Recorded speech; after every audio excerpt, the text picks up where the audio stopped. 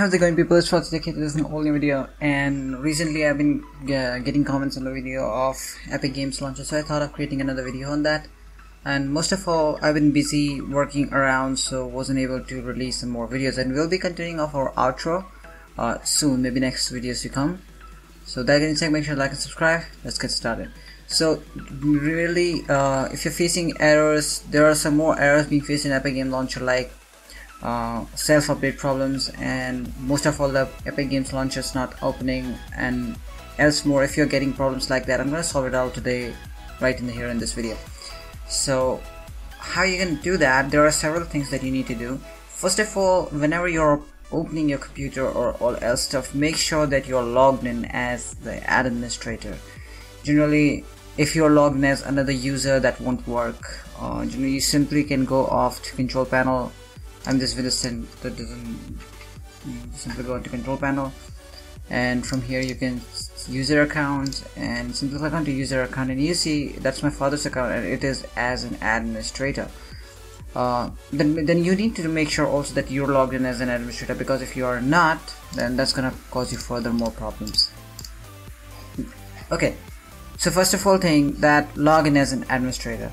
The next thing you want to do is that make sure that you have read-write permissions. For example, if we open up this Epic Games, let's say launcher out here, make sure that this folder have read-write permission, or this whole drive you have read-write permissions. So just go on, right click on it, go to properties, and for properties you need to go to sharing and click on advanced sharing. No, not on sharing, I should say maybe advanced. There might be something like, yes, here I immediately forward. Just go to security, and you see read and execute and all this stuff. Make sure that you're an administrator for this. That will be my administrator. Just simply you can click on the administrator and see if you're having full control, and if you're not, just simply go to advanced, change, and from here, not from here, you need to click on administrator and view, and make sure that you have full control on this. If you're not, you won't be able to change it because you are the administrator, so that will already give you the full permission. In case if it is not, then there might be further problems. You can simply edit and click on full control, apply, and okay. I won't do that because I'm logged in as administrator, so that will be work. Just that's okay. So the next thing you want to do is when you come over to your Epic Games Launcher, for example this one, and if you don't know how I came inside that, just simply go to launcher, or maybe Epic Games Launcher, engine, binaries, and whatever your Windows type is. Mine is 64. So simply right click on it, send to desktop. That will create a shortcut. You can simply right click and create a shortcut out here only, and we're gonna rename it, just rename it whatever it is. Then right click on it, go to properties, and I'm telling you guys again and again in comments, all you need to do is to create an OpenGL option.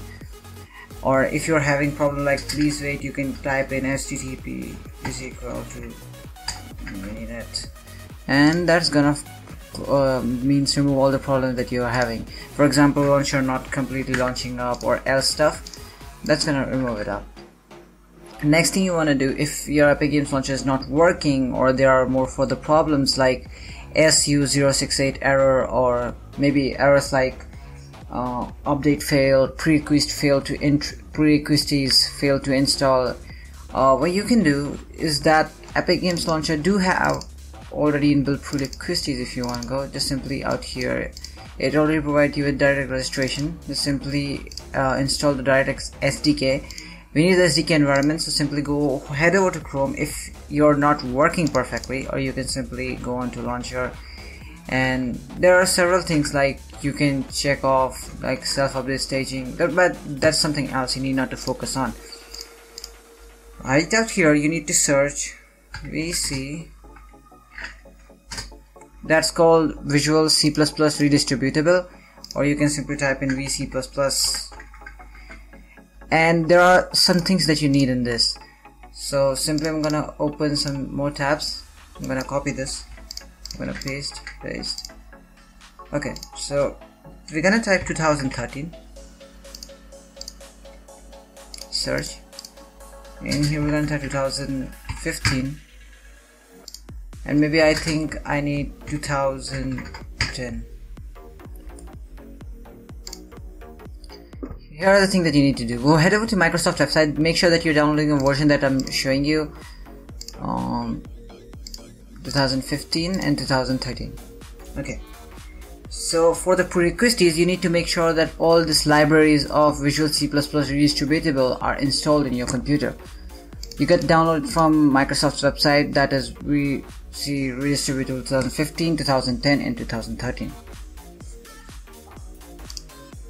Yeah, so once that's loaded all, you need to make sure that this is redistributable 2013, download, 2015, download, and also that's 2010.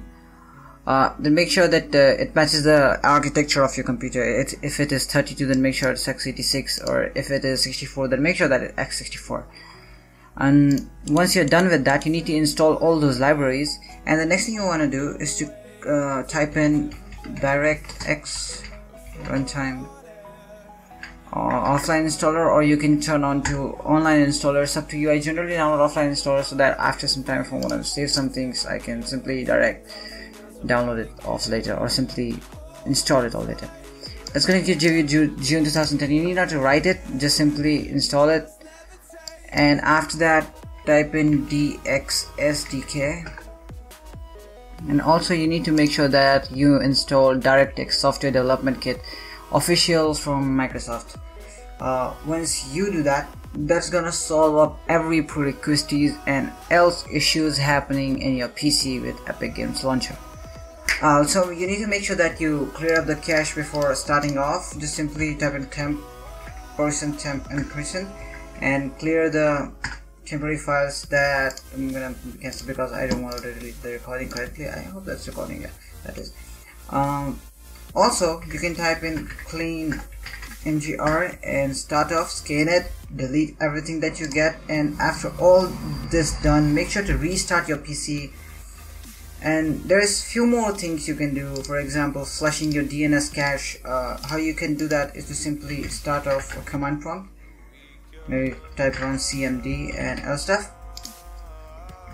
and out here you need to type ipconfig /flush DNS and press enter. This is gonna completely flush the DNS resolver cache for you and completely renew it. Once that's done, all you need to do is to restart your PC. After doing all this stuff, then restart your PC and simply go off and start your EpicGamesLauncher, and make sure to tell me in comments if it does work or not. This is for all the subscribers who are asking me about how to fix this. So that would be it for today. Make sure to like and subscribe to FrostZTech. I'm signing out.